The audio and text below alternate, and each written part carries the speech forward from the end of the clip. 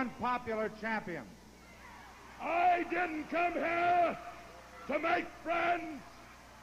I didn't come here to kiss babies. I came here to show you the greatest wrestling machine in the world today. And you people have got to believe it is Ox Baker, because I believe it's Ox Baker. Sam here believes it, Ox Baker. And every person in that audience knows. Did you see the way that cowboy? Ladies and gentlemen, I did you a favor. He's run his last race. He's roped his last horse. And now the only thing he can do is go in the backyard and milk a few cows, because he don't belong in wrestling. He doesn't belong in the same ring with Ox Baker. Do you agree with that, Sam? I do not agree with it. I do not believe that you're the greatest, because your victory was not a clear-cut victory. Remember that. And you know the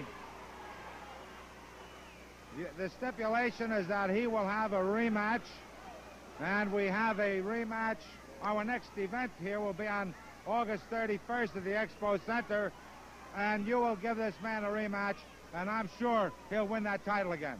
All I can tell you people is, if Cowboy Ellis, if he wants to step in the ring again with me, if he wants to feel this elbow upside of his head, if he wants to feel his nose being smashed, if he wants the blood to run down his head, of course, I am a wrestling champion. I am a wrestling machine, and I don't care if it's Captain Kangaroo or Bob Ellis or any of them clowns. All they have to do is step in this circle with Ox Baker. I am going to order right now, myself personally, an ambulance to be out here back, because I can promise you people, the next time that I step in a ring with Cowboy Bob Ellis, he's going to need an ambulance. And if you get in my way, Sam, you're going to need an ambulance also. What do you think of that? I think, Ox, I believe, and the fans believe, that Cowboy Bob Ellis is a far superior wrestler to you. Do you see that, Sam? Your victory was a fluke. Do you see them fans out there? They hate me. I disgust them. They do not like Ox Baker.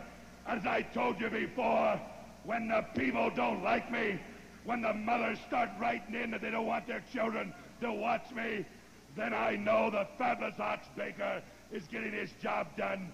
And I can only tell you right now, don't bring your autographs up here. Don't start any fan clubs. Don't do anything for Ox Baker, but watch me beat these people up in the middle of the ring. Beat these people up. Hurt them.